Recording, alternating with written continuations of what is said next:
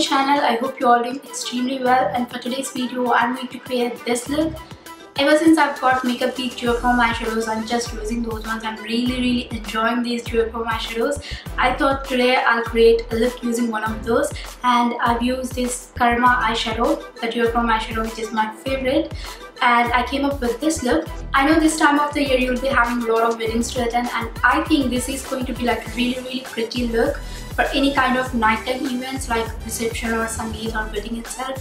But I think this is a bit overpowering for a daytime look. So yes, this is going to be really good for a nighttime look, and especially if you're wearing like heavy outfits and heavy jewelry, this is going to look wonderful. If you haven't got the Duochrome eyeshadow, don't worry, you can just use a gold eyeshadow or any highlighter or any gold highlighter. You can just dab it in the center of the lid and you can follow the same steps which I have shown in the tutorial. So yes, if you like this look and if you want to know how to get this look, then keep on watching. So I've already moisturized my face, and I'm going to start with my Colorbar primer.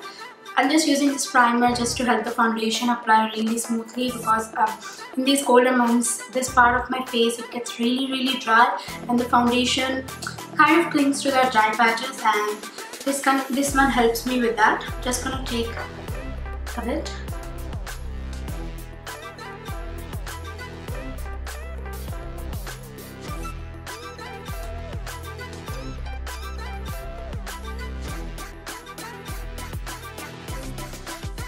And now I'm going with my MAC Select Moisture Cover Concealer. I use this concealer for my dark circles and also to cover up some other blemishes. This one got a bit of peachy tint to it, so it kind of helps to get rid of the darkness under my eyes. The reason I use this concealer first and foundation later is this one got a bit of darker tint to it. So if I use foundation first and I use this concealer on top of the foundation, you can easily see the difference. So I use this one, and for today I'm going to use this L'Oreal Infallible foundation. I'm just going to take that on the back of my hand. I'm going to take this Real Techniques buffing brush.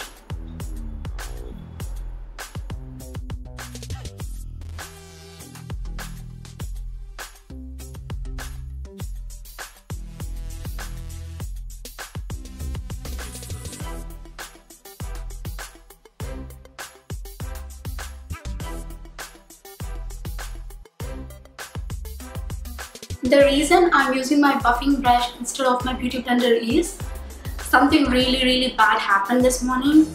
Like, whenever I want to film, I kind of plan everything and I'll take out all the products I want to use and I'll keep them aside so that I can do my household work and come back and do the filming. That kind of makes my life easy. So for today morning, I'm searching for my beauty blender, but I couldn't find it. I thought I might be misplaced it and I kept it somewhere else. But what happened is, I was taking out my eyeshadow palette and I kind of stored all my eyeshadow palettes in a big tin, and I found my beauty blender there, and it was all molded. It got a lot of black spots on top of that. First I thought that maybe any eyeshadow was broken and it kind of spilled on top of that, but all eyeshadows were good, and I tried to clean the beauty blender but it was not cleaning. All the black spots were there. So then I realized, okay, it's not eyeshadow, actually it is molded, and it kind of broke my heart because that damn thing is really expensive first, and I kind of really used to that beauty blender for my foundation and concealer a lot. It feels really weird when I'm using brush now. But anyway, I've got one more beauty blender with me because when I was buying that, I bought a twin pack. So yes, I bought them from Luxora, and today morning I tried to order them again, but unfortunately Beauty Blender, they decided to stop shipping to India. I don't know why, but yes, that's my story. That's the disaster happened today morning. So make sure guys, whenever you store a beauty blender, a wet sponge, do not store in a tin or a box. Let it dry completely outside and then put it in a box. And also make sure you store it in a horizontal way like this one, not in a vertical way. So back to the look, I'm going to do my eyebrows and come back and do the rest of the look with you guys. So I'm back guys. As you can see, I've done my eyebrows and one of my eye, and I've also done a bit of contouring, and I'm going to show you on this eye what I've done. I've also primed my eyelid, and to start the look I'm going to use this Makeup Geek eyeshadow, Peach Smoothie.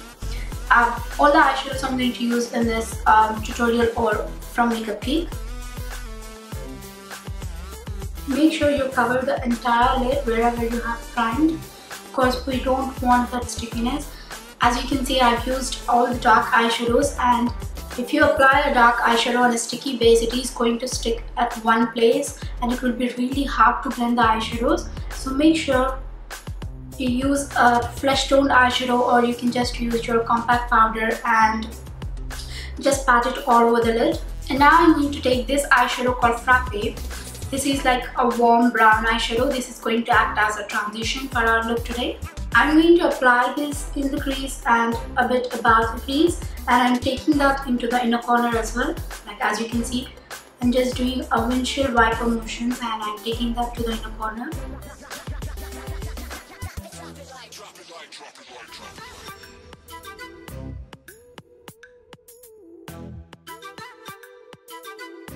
And now I'm going to take our second darker shade. This is called Cocoa Bear, and this is like a deep brown eyeshadow, and I'm going to do the same. I'm going to apply this in the outer corner, in the crease and in the inner corner. I'm starting at the outer corner and slowly blending that into the crease.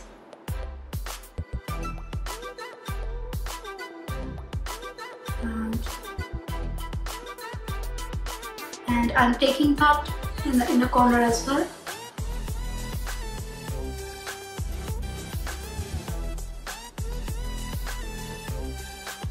This look is quite similar to the look which I've done previously, like the Halo Smokeyeye look. It is really similar to that one. And I'm going back with that blending brush.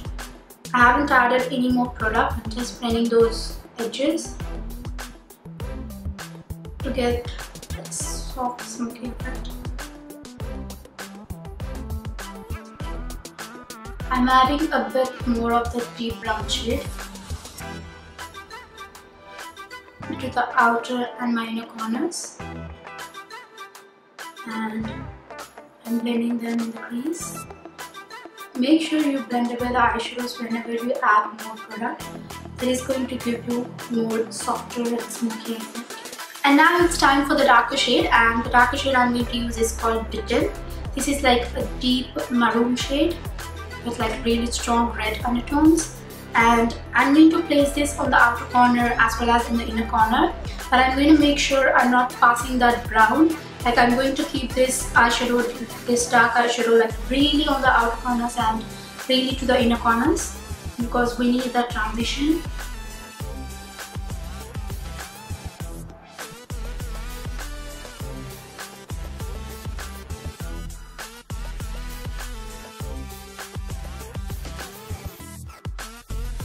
And same goes with the inner corner as well. Make sure you do not pass that brown eyeshadow which we have applied in the previous step.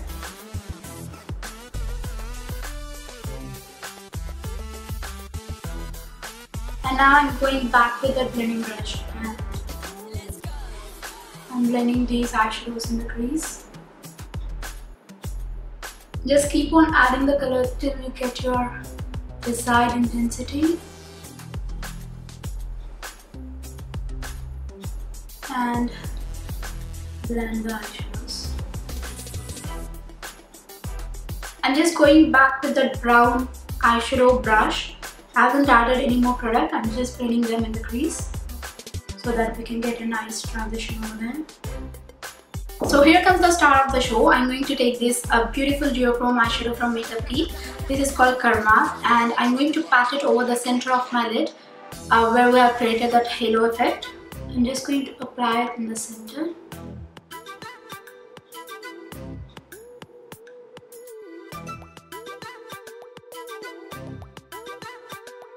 If you want, you can definitely wet your brush and apply this eyeshadow, but I'm really happy with the intensity I've got here.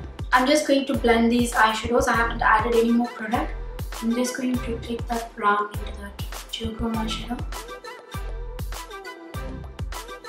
I'm just going to use my Body Shop liquid eyeliner and I'm going to line my upper lash line with this one. I'm just going to do a little wing.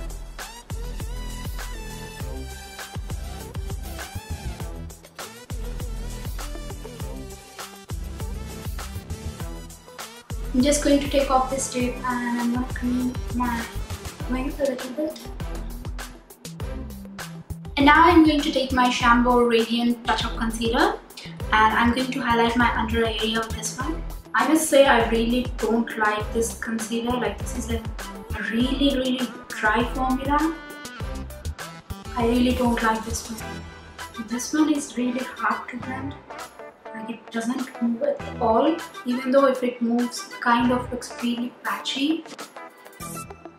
I'm just going to wet my brush with this Vichy Thermal Spa Water.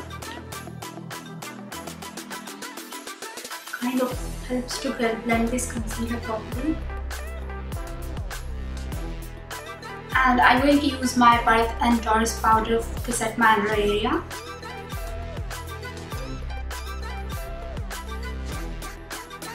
And coming back to the eyes, I'm going to take my Maybelline Colossal Kajal and I'm going to run it over my lower lash line. Like, really little bit, not a lot.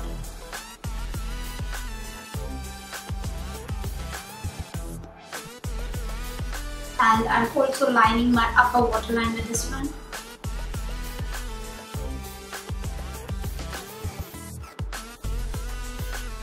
And now I'm going to take this same dark eyeshadow Bitten and I'm going to smudge this kajal away with this one.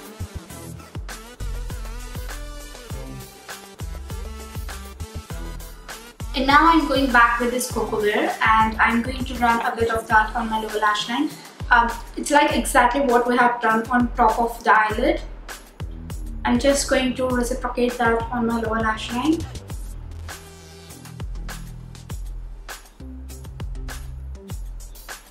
And now I'm going back with the Frappe and I'm going to blend all these eyeshadows away. And now for my waterline, I'm going to take this Revlon Photo Ready Kajal and I'm going to use this nude eyeliner side.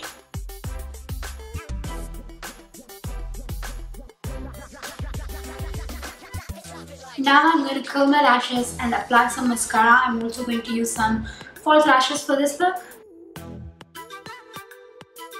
And I'm using my L'Oreal Volume Million Lashes Mascara for this.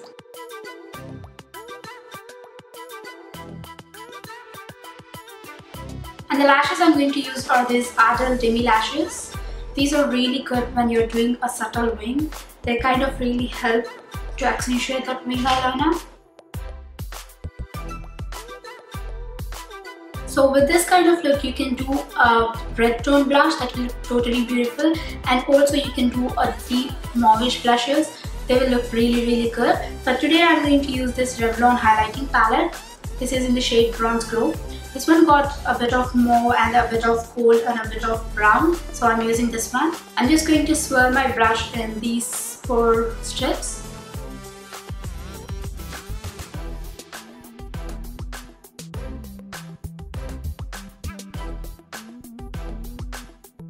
As you can see, this kind of acts as a highlighter as well, and it also adds a lot of warmth to the look. And now I'm going to take the same palette and I'm going to take this lightest shade and I'm going to use this as a highlighter for my brow bone.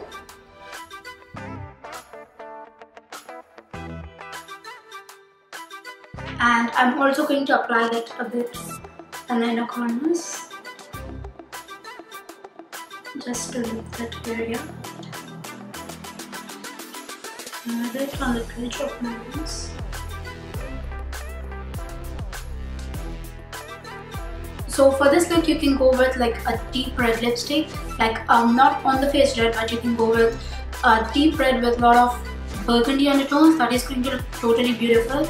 And also, if you want, you can definitely use something like deep purple. That is going to look perfect. But if you want to play safe, you can definitely go for a neutral lip. So for today, I'm going to use this lipstick from Maybelline. This is from their Moisture Extreme range and it is in the shade Cranberry. I frankly don't remember when I bought this shade. This is like a beautiful brownish red kind of shade.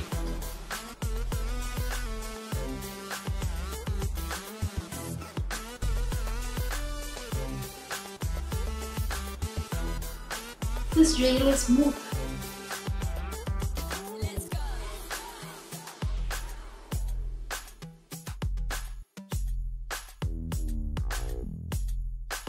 So this is the finished look, guys.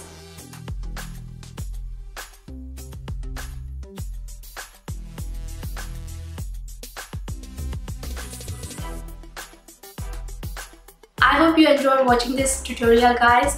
I really love the way how they turned out. This is like really good. I'm really enjoying these Duochrome eyeshadows lately. I think everybody should invest on some of this because these are really pretty. And yes, do let me know in the comments what you guys think of this look, and if you like this look, give this video a thumbs up, and if you have any requests or any suggestions, do share them in the comments below, and I will see you in my next video. Bye.